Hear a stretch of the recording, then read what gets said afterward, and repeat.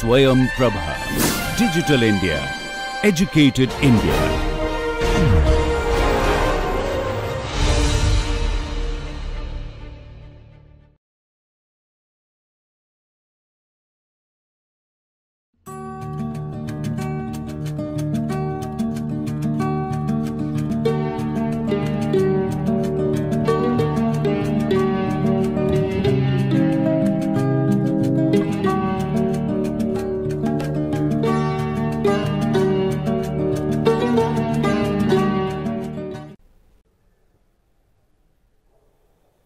In the previous lecture, we were talking about the Galerkin weighted residual technique. In today's lecture, we will extend that technique based on the fact that we will continue with the weighted residual technique, but this time we will apply the weak formulation or the variational formulation. We discussed about this fact that in the Galerkin formulation, we use the differential equation with its highest order derivative intact as it is when you have stated the problem originally. However, in the variational or weak formulation of the weighted residual technique, we apply the integration by parts in order to reduce the requirement of satisfaction of the highest order derivative in the trial function, and therefore, the formulation looks a little different from what we saw in the Galerkin technique. So, let us see what are the things we do in order to propose the problem in the weak formulation form. Now, before we do that, we need to understand what we actually mean by a weak form.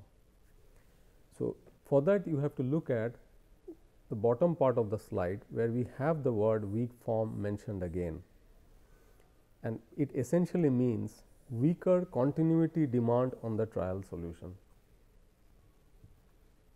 Now, we will understand more of this as we continue the process of discussing this formulation. The first step looks identical to what you have done earlier, and we are continuing with the same differential equation problem that we discussed in the previous lecture. So, the Galerkin technique was essentially talking about minimizing the weighted residual as stated here in the first statement here. Now, how does it change when we have a weak formulation? What we do is we first identify the terms where the highest order derivative is figuring. So, we find that this is the term where the highest order derivative of the dependent variable is figuring. Now, we need to reduce it by some means, and for doing that we make use of the concept of integration by parts, which helps us to develop the weak form. So, what are we doing here? We are essentially integrating this product W x into d 2 t d x square. So, as you do that, two terms will be yielded. You may recall having learnt about integration by parts, where you have two functions u and v of x, and there are two limits, let us say x is equal to a to b, and then you would write it as u integration v dx from a to b minus a to b du dx integration v dx and then whole dx.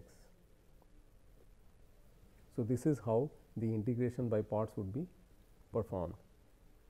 So, in this case, which is your u and which is your v, as is evident that you can reduce the order of the derivative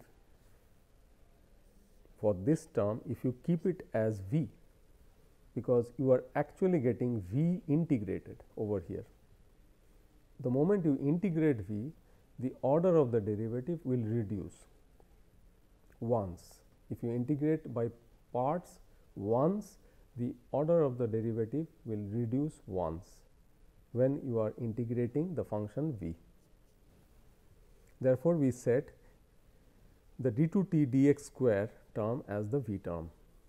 So, it is in the same sequence available here as we need it. So, once you do that, now if you compare with this form, you can understand that that is exactly what you have over here. So, you have the two terms, and interestingly the highest order derivative has got reduced, but additionally a derivative of the other term has figured. Now, what does that mean? You had a 0th order derivative of w in the original form and a second order derivative of the t term in the original formulation. So, it was like 0th order and it was like second order in the original form. Now, what do you have? You have w has now been raised from 0th to first order and t has been reduced from second to first order. So, if you sum the orders over here, the sum of the orders remain the same, it is 2, but they have just got redistributed. That means, the continuity demand on the trial solution has reduced now. Earlier it was that it would have to be continuous up to the second derivative. Now, it is that it has to be continuous up to the first derivative, but simultaneously the weighting function now also has to be continuous for the first derivative. So, what have you done? You have essentially distributed the continuity demand uniformly between the trial solution and the weighting function. This is a very, very important aspect of the weak formulation. In the process, we have actually reached the desired goal of having it in a weaker form.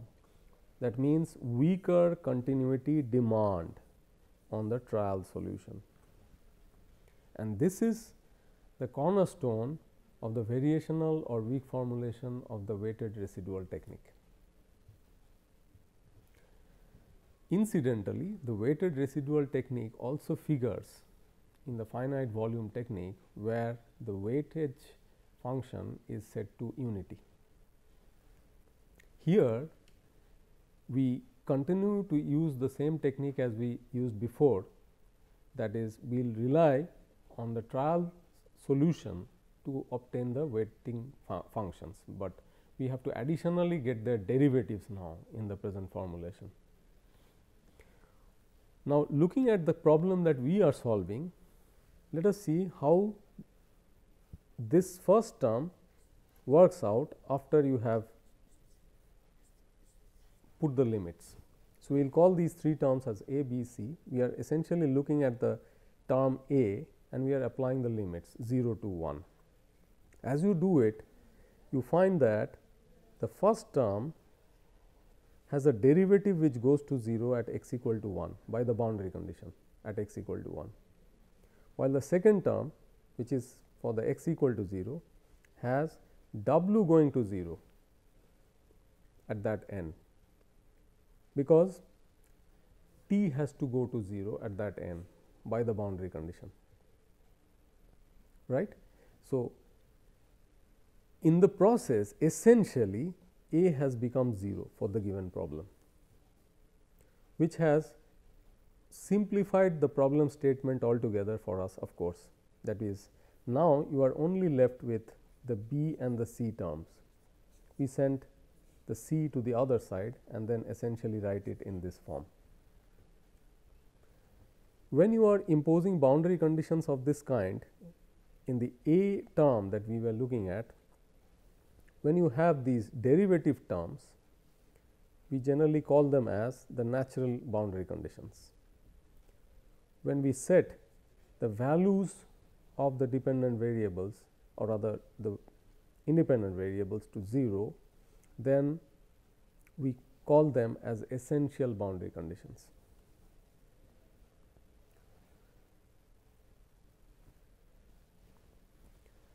We will try to work out the problem now through the weak formulation. As we said that for us only the B and C terms remain. So, if you remember that, we will now try to work out the residuals using the weak formulation, and let us try to recall that what trial function we had used earlier. We will continue with the same one.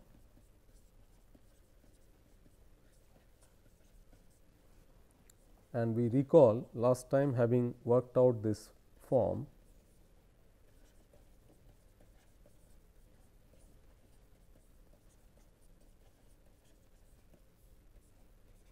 we call this as W1, the other one as W2.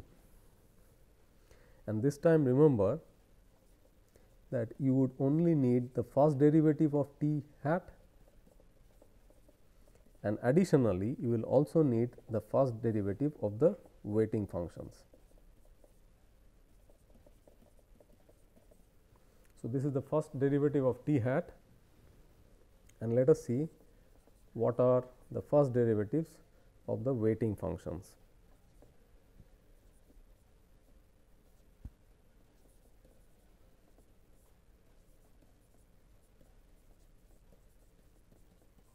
So, this is how you calculate the derivatives. Now,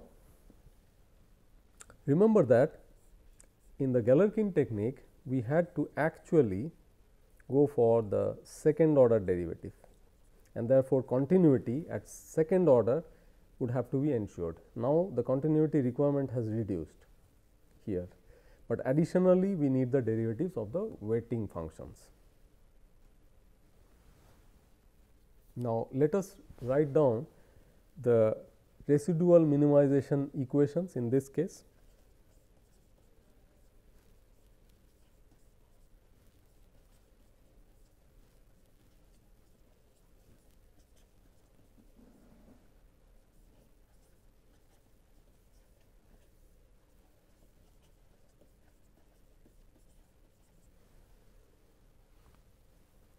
So, you can understand that what we have done essentially is we have written this statement.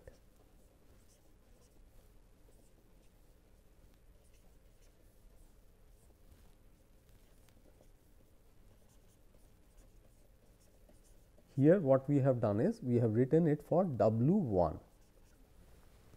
Similarly, next time we will do it for W2, right. So, this was the form which we already showed applicable for our problem, and this is what we are working out for W1. So, if we do the integration, what will we get? Let us do the calculation.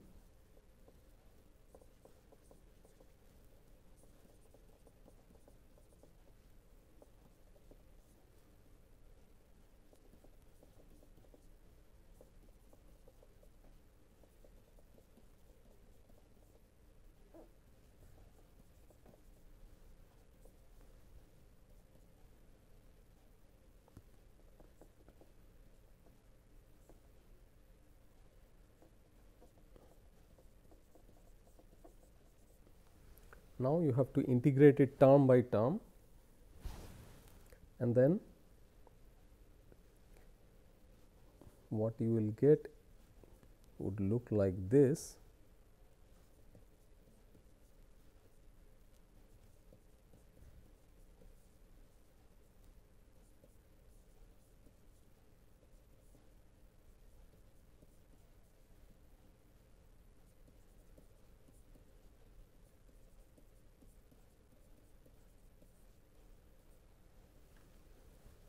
So, you are done with the left hand side, and then on the right hand side you will get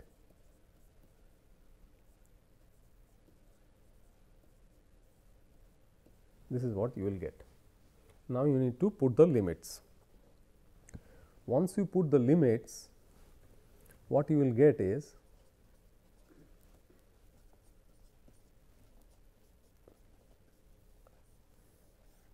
an equation involving C2 and C3, which looks like. Now, let us look at minimizing based on W2. So, like we did in the previous case,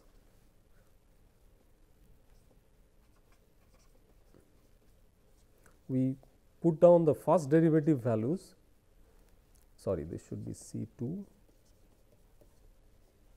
on the left hand side in product form,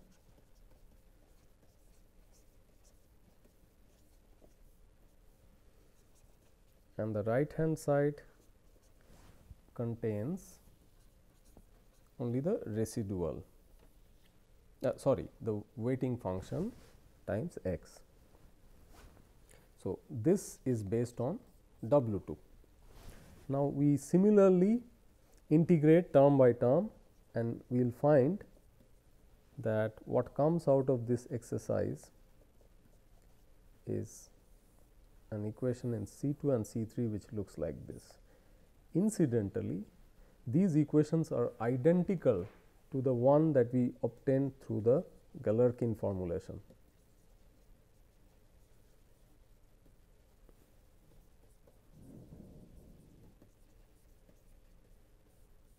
And therefore, this will also yield the exact solution, like it yielded for the Galerkin formulation. But interestingly, here in this case, we had a weaker requirement of continuity on the trial solution. So, it could be interesting to check other kinds of trial solutions and see how the solution emerges in this case, with reduced requirements on continuity of the trial function. We will discuss about a few more points related to the approaches we learned. So, we learned that the Galerkin formulation essentially uses the strong form, while the variational formulation of the weighted residual technique uses the weak form.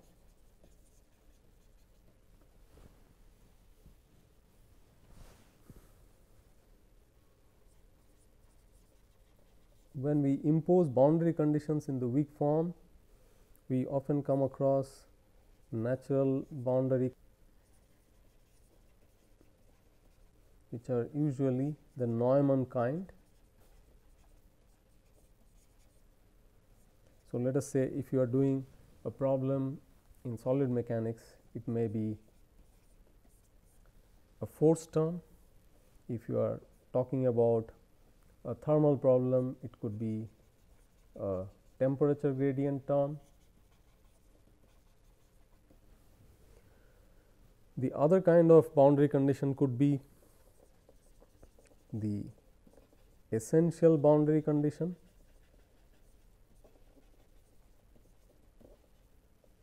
which is of the Dirichlet type. So, in a solid mechanics problem, you may like to specify displacement at a certain point. In a thermal problem, you may be talking about specifying temperature. So, these are the kind of boundary conditions which you may encounter, and the weak formulation can very conveniently incorporate the gradient kind of boundary conditions directly into the formulation. Additionally, what we need to discuss is that we talked about using a single function to span the entire length, say 0 to 1 or 0 to L, whatever way you specify it for a certain problem. You remember that the first example that we solved, we had a length 0 to L. In the second, it was 0 to 1. So, whatever be it, you had a single trial function, could be u hat, could be t hat, which was addressing the problem of satisfaction of both boundary conditions and minimizing the residuals in the entire domain. So, we were dealing with a single trial function used for the entire domain. Now, we understand that there could be very complex variations possible for problems in which case a single trial function may become increasingly inadequate to appropriately represent the functional variation. In that case, it could be a very good idea to split the domain into a number of subdomains, and then we essentially call these subdomains as the elements in a finite element technique. So, you would then have a finite number of these elements spanning the entire domain, and then you would try to use the similar kind of formalisms that we have developed for the entire domain piecewise on these subdomain elements. For doing that, of course, we have to do it carefully in the sense that when you do it for the entire domain, you may actually like to use global coordinates, while when you do it on subdomains, that means you define your entire domain and then you split it into a number of elements. Then this global coordinate system may be represented by, say, a capital, while the local coordinate systems would be the small x's, and they could be defined for each and every element of this kind, satisfying again the boundary conditions that you may be having at the ends of each one of those subdomains. Now, the idea behind this would be that a complex functional form can always be better represented through piecewise approximations.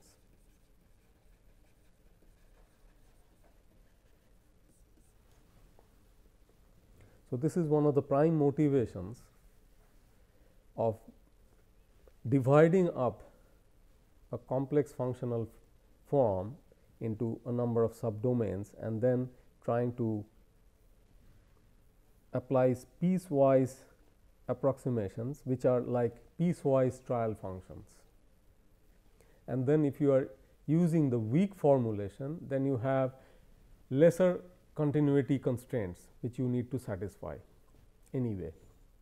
So, that applies even on those subdomains. That means, on the independent elements also you will have a weaker continuity demand. Therefore, you may end up using simpler trial functions with reduced continuity requirements which you have. So, this is the advantage of handling a problem which may come up with a complex solution using a finite element approach and then trying to apply the weak form and solving the problem. So, if we really want to do it a bit graphically, one may say that if you are looking at a function like this,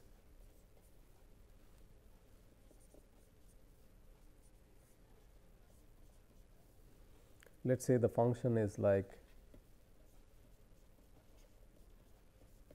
so you know that at x equal to 0, f will be equal to 0, again at x equal to L, f will be equal to 0, and the f max will occur at x equal to pi by 2, that is where f will become equal to 1. It should be L by 2 rather. So, that gives you sin pi by 2. So, let us write it a little more clearly, x at x equal to L by 2, f will be equal to 1. Now, if you were to divide this interval into two segments, then if you are trying to linearly interpolate then you may come up with an approximation of this kind of the function. So, this is like 2 elements to approximate the function. One may say that the moment you increase it from 2 elements to 4 elements, you will see the improvement immediately.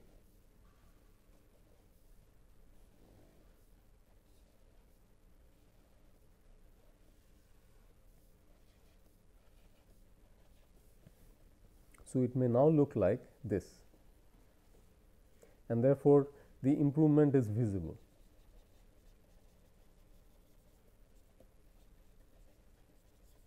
So, like we were saying previously, that it is by and large a curve fitting exercise, and it seems that it could be very effective to do it piecewise.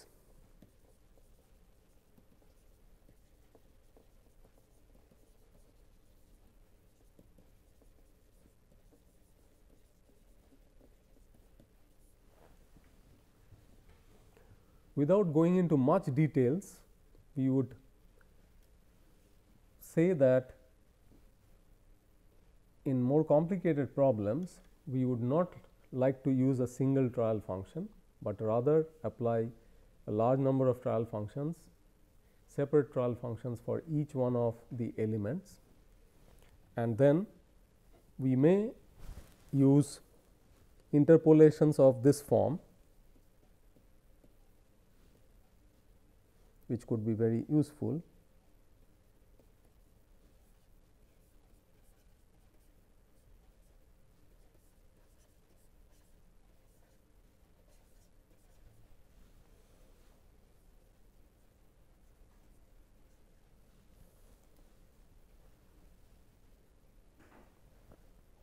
So, remember that we were talking about using global and local coordinates. So, if you assume that this x is applicable in the sense of a local coordinate, then if you are looking at a particular element, then there is a functional value at the left end, there is a functional value at the right end, and you are essentially interpolating between those two functional values, so that you are able to exactly satisfy them at the ends. So, that can be attempted using these kind of interpolation functions, which are often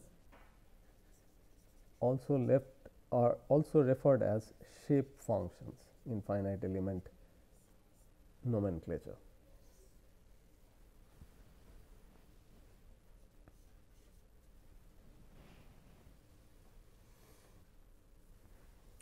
So, we will quickly revisit the points that we saw when we were discussing about the weak formulation of the weighted residual technique.